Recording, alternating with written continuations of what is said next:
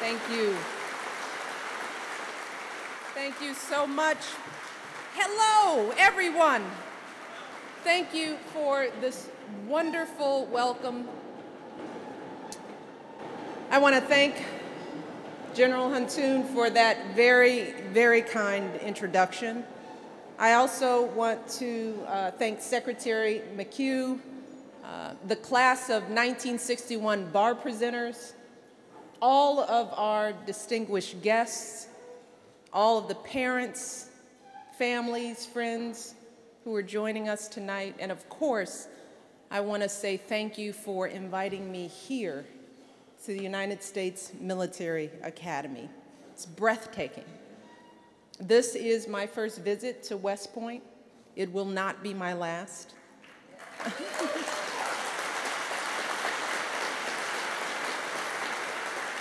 And I am truly humbled to speak to you tonight on an evening that is so special for all of you, for this academy, for your families, for this country.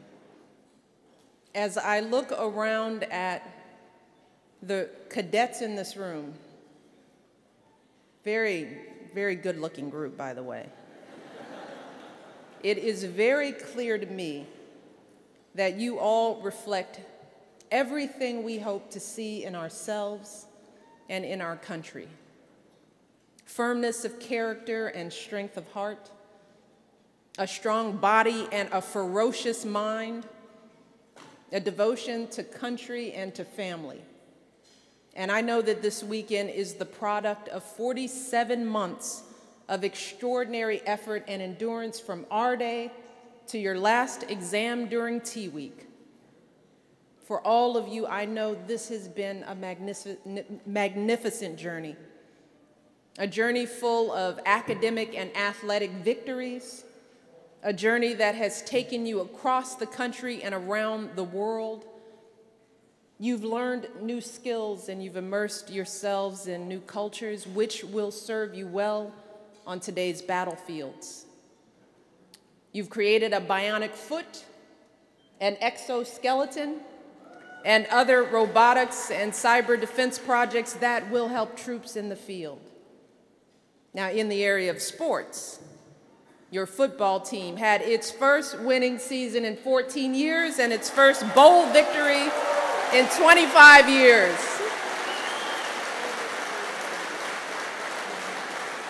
Your women's rugby team just brought home the national championship last weekend.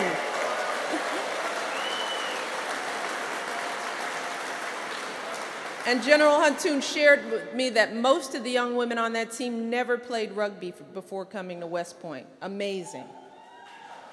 And with your help, West Point earned its first victory in the Sandhurst competition in 18 years.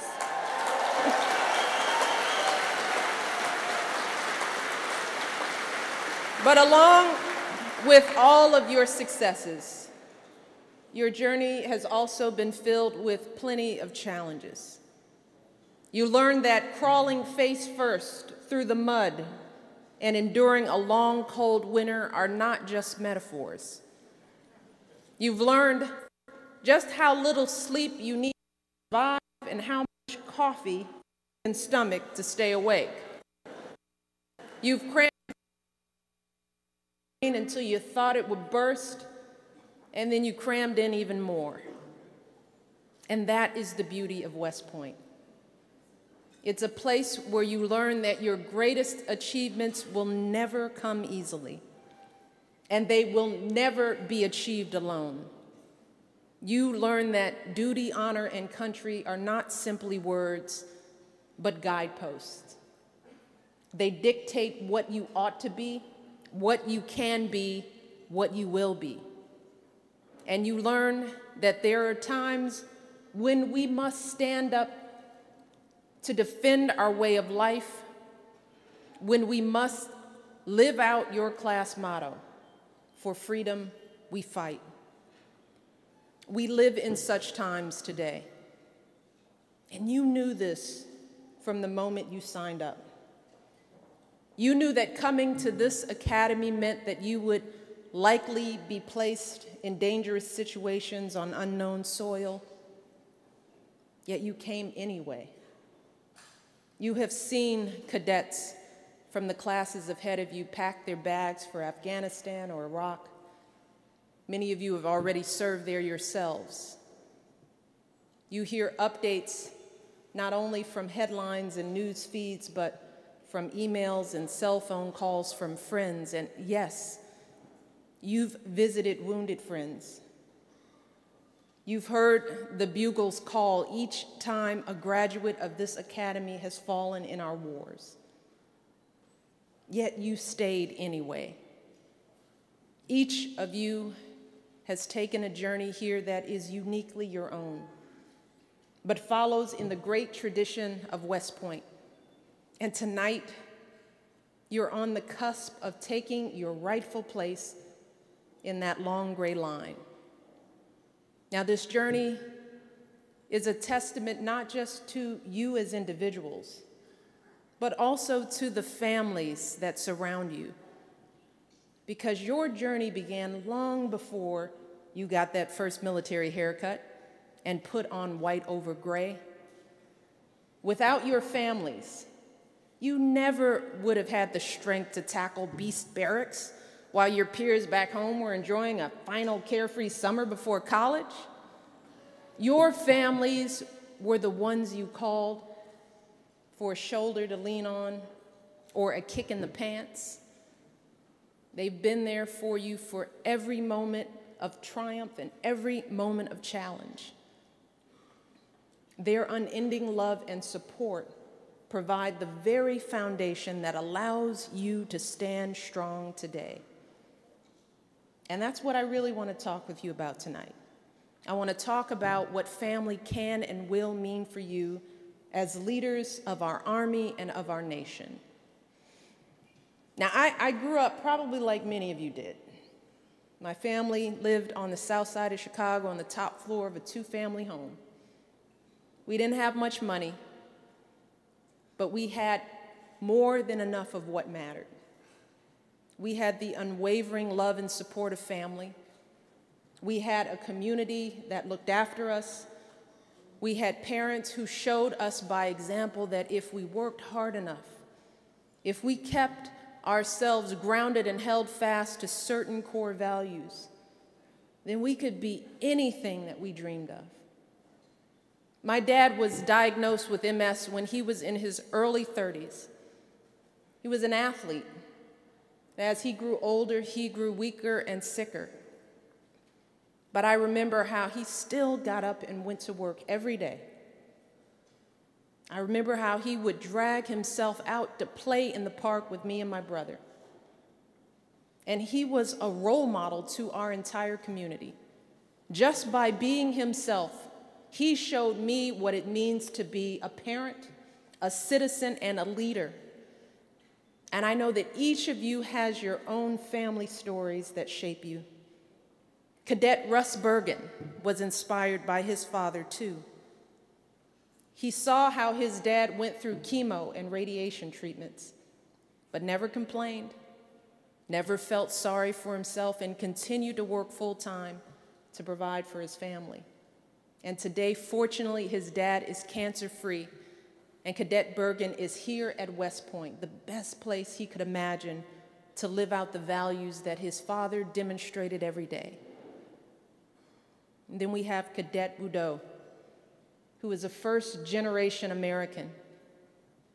Growing up, he'd accompany his grandfather on doctor visits as a translator, and that's how he developed his passion for medicine, a passion that will take him to Harvard Medical School next year. Yeah, and so many of you come from military backgrounds, like Cadets Christina Vini and Megan Snook, who each have multiple family members that graduated from this academy. Cadet Erin Anthony can trace her family's military history to the 1600s. But cadets, no matter how you've grown up, no matter how you define family, all of you have someone in your life who believed in you and pushed you. You had someone who taught you the values and lessons that will sustain you when times get tough or you're unsure of what's ahead. And some of those people are here with you tonight. So to the parents, I can only imagine the joy you'll feel tomorrow when you see your sons and daughters in their officers' uniforms for the first time. I can only imagine the pride that comes from knowing that your kids are the kind of kids that everyone dreams of raising. But as parents, I can also imagine what else might be on your mind tonight. You all read the papers. You all understand what your children have signed up for. You know what their next assignment is, and in the back of your mind, you're probably wondering where the assignments after that will take them. And those concerns are natural. But it is a testament to your strength, your patriotism, and your unconditional love that you have proudly supported these cadets every step of the way. And cadets, I want you all to know that these people will always be there for you. As I've seen in my own life and heard from troops all across this world, your family will be your rock, whether you're right next to them or across an ocean. And soon, many of you will be building families of your own. Very soon for some of you. I hear that in addition to all the graduation preparations, many of you are planning weddings as well and some honeymoons. So congratulations to all of you as you prepare for the big day.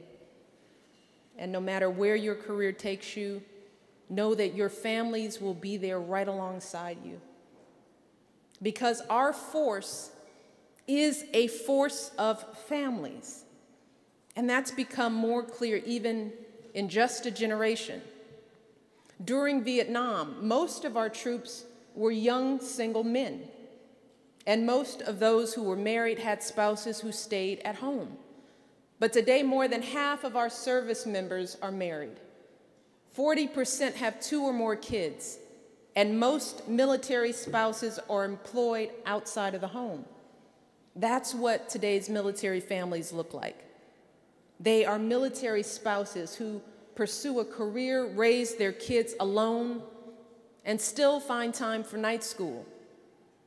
They are children who move from town to town, constantly adjusting to new schools and making new friends. They're Blue Star moms who wake up every morning and pray that their child comes home safely. They are Gold Star families who honor the memory of their loved ones while still channeling their strength into serving others. And graduates, this is why your role is so important. Soon you'll be serving not just for yourselves, not just for your own families, but for all of these families. You'll be helping your troops deal with the joy of a new birth and the disappointment of not being in the delivery room. You'll be helping a soldier cope with a family emergency halfway around the world. And you'll see again and again that those family relationships are just as important to a soldier's success as anything that you can provide them in the field. And just as our troops need your leadership and support, their families do too, because they sacrifice and serve this nation right alongside anyone who wears our uniform. But America doesn't always see that. I mean, they can thank our troops in airports and grocery stores because they're wearing fatigues. We can see them. But military families don't wear any kind of uniform, and they just blend in. And because only 1% of our country serves in the armed forces, a lot of Americans simply don't know many, if any, military families. So they're not familiar with the resilience it takes to get through a long deployment. They have no idea the courage it takes simply to turn on the evening news they don't fully realize the strength you need to move your family for the fourth or fifth or sixth time in a decade. But even though people may not always know exactly what you're going through or exactly how to help, I can assure you that they do want to help. Admiral Mullen, who'll be speaking to you tomorrow, he calls it the Sea of Goodwill. And believe me, I have seen that sea with my own eyes across the country. That's why I'm working with Jill Biden to channel that Sea of Goodwill through an effort we're calling Joining Forces, nationwide campaign, calling on all Americans to recognize, honor, and support our military families, not just with words, but with deeds. We want your families to feel these efforts on the ground in your daily lives. So we're working across all sectors, asking everyone from government and business to faith communities and school districts to make commitments to you and your family. Already people across this country, including many of our largest corporations and non-for-profits, have stepped up with real, tangible commitments.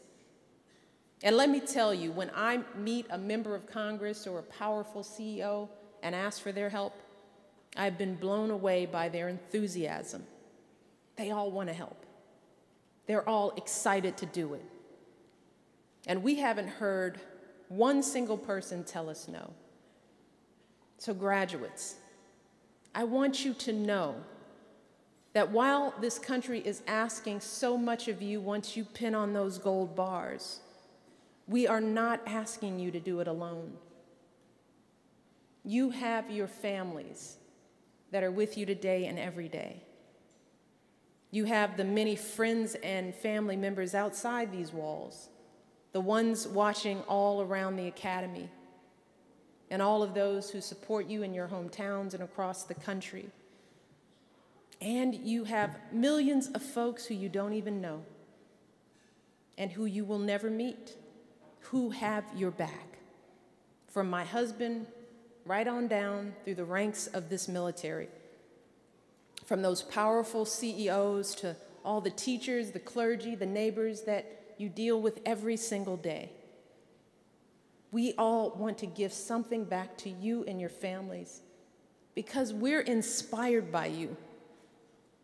We're inspired by the character reflected in your acceptance to this academy and by the courage to serve during a time of war.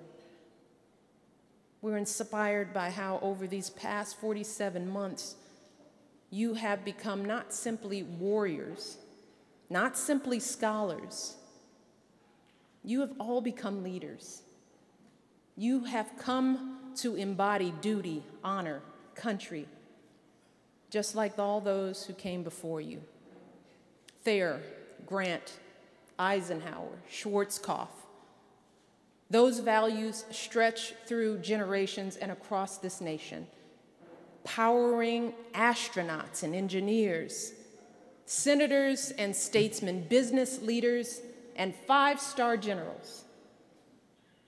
But tonight, I'd actually like to end with a story of someone who lived long before your motto was adopted. Someone who was never a West Point cadet, but I think that's okay since this building is named after him. In the summer of 1775, we were barely 2 months removed from Paul Revere's ride and the shot heard round the world. And the Second Continental Congress was meeting in Philadelphia to take control of the war effort. They decided to put the Continental Army under George Washington's command, and he was to leave for Boston immediately. And the night before he was officially commissioned as commander-in-chief, before he left to lead thousands of men, before he began to chart the course of freedom for our country and our world, Washington sat down to draft a letter to his wife, Martha. In it, He writes not of battle plans or great pride and personal achievement. He writes with, in his words, inexpressible concern, because he's thinking about his wife.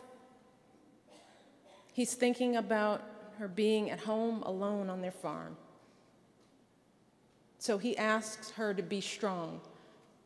And he says he hopes that the time will pass as easily as possible because, as he writes, nothing will give me so much sincere satisfaction as to hear this and to hear it from your own pen. Well, today's soldiers may write emails rather than penning letters. They may be able to video chat with their kids at bedtime. But that abiding love, that passionate devotion to family, that is what has sustained so many on battlefields here in America and around the world since the beginning of this nation. Your families, the ones here tonight and the ones you will build someday, will always be at the forefront of your hearts and minds. And the only thing that will give you and your troops that sincere satisfaction that General Washington spoke of is knowing that they are safe. So alongside everything else you have learned and experienced here at the United States Military Academy, the calculus and the Shakespeare, the intramurals and leadership training, I ask you to remember that family has always been a centerpiece of our American history, our story. I want you to remember that this country and all of its citizens stand ready to serve you and your families. And I want you to remember that as long as we all do our duty, as long as we all serve with honor, then the fate of this country will never be in doubt. So again, congratulations to all of you. We are so very proud of you. May God bless you and your families on the journey ahead, and may God bless the United States of America. Thank you.